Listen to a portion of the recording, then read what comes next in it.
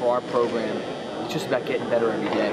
It's not looking at who thinks about what or what we think about them. It's what do we control, and that's the only thing we control is our behavior in practice and off the floor. And our work from now till, in my opinion, January, are we going to be ready to go for conference play? I think we always kind of are there. People don't forget about us completely, but I think that the last couple years there's been some other teams that have had figured out what it means to play with some pressure on them. I do think that they're losing earlier than we had intended last year.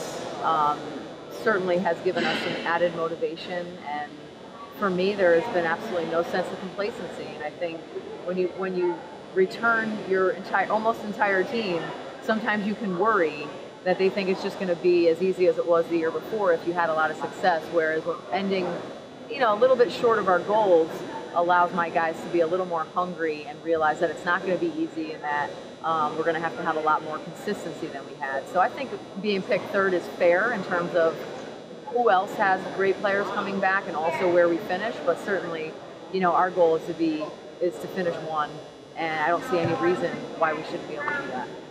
My 6 sophomores are more like juniors.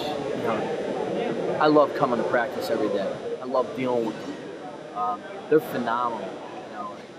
I have those guys for 3 years. I'm excited to go to battle with them every day. Now we have to get the freshmen on board, and obviously John Peterson and Arnold Falk. John Peterson really, progressed. Obviously, he's coming from Samford and Jimmy Collette's offense. He's been very impressive. So for us, it's just about getting better every day. It's not about who picks us where. It's just, I know we can be a really good basketball team. Once 6 sophomores have played 50 games in a college career, they're just college basketball players. So in 20 games, I'll really be able to tell you where we are. Our success and our identity is going to be based on what our seniors do and how much they bring it every single day and every single game. And they're really competitive, willful, stubborn sometimes, but committed individuals. And I think that those ingredients can make you really scary and really successful. And so I think with the added sense of urgency, knowing that it's their last year, they're going to make sure it's a special one.